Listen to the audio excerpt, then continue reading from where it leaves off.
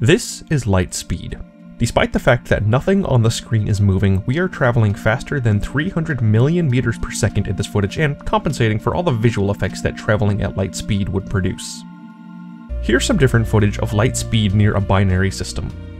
You'll notice there are no stars or galaxies whizzing by, just the same static sky you see when you look up at night, albeit a little prettier. By human standards, light speed is practically instant. By cosmic standards, it's a snail's pace. So I wanted to see what the speed of light would be by Minecraft standards. I ran into some technical difficulties, but I was able to succeed, although it's not exactly sustainable.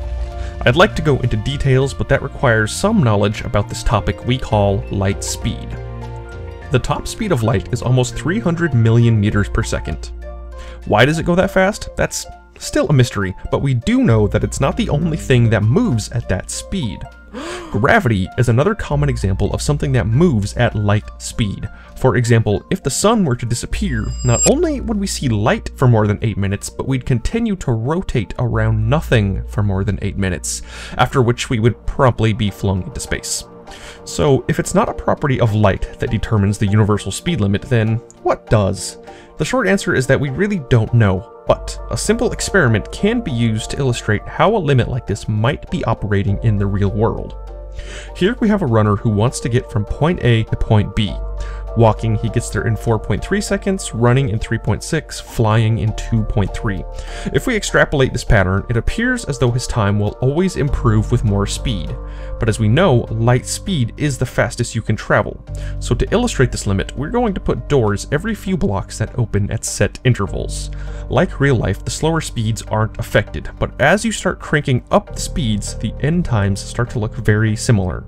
This way, it doesn't matter how fast our runner goes, his speed could be 5 billion meters per second, but his travel time would always be limited to the rate at which doors open. It's not a perfect metaphor, but the point is the speed of light is not a speed limit set by light itself, but rather it's the rate that the universe allows stuff to move through it. Think of it like this. The concept we call light speed is the rate that the doors of our universe open. No matter how much energy you put into acceleration, the doors always open at the same speed. That is the speed of light. As of right now, our doors are 20 blocks apart and are opening at 1 second intervals. Essentially, light speed for this experiment is 20 meters per second. In order to get up to actual light speed in Minecraft, each door would need to be 299,792,458 blocks apart, and we would need to go between them in the same amount of time, 1 second. Unfortunately, the maximum distance between 2 points along a straight line of blocks in a Minecraft world is 60 million meters. You can't go any further than that, you run into an invisible wall. So at 60 million meters, you would need to travel across 5 entire Minecraft worlds in 1 second in order to go the speed of light. We can't do that, but we can travel across one Minecraft world in 1/5 of a second. All that requires is a simple mod that increases movement speed, so let's place our doors, crank up our speed, and watch the magic happen. If this is what you came here to see, don't blink, because it's going to be quick.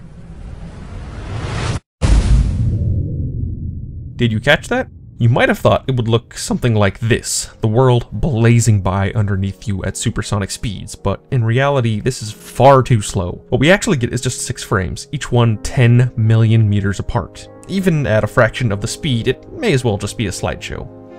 But Minecraft is just a video game, right? How much land can you really fit inside a piece of software?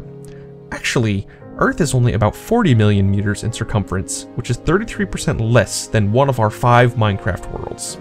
In fact, Earth is so small that if you were a beam of light coming from the sun and traveling through our atmosphere, this is all you would see of Earth before venturing past our planet, our system, and likely our galaxy. At this speed, you have a fraction of a second to observe the only patch of universe we've ever known life to exist. Once that's out of sight, it would take you over 50,000 years just to reach the edge of our galaxy. And once that's gone, well, you'd be too far away from any other galaxy to see any light, so you'd probably end up with a pretty spectacular view of nothing until the end of time.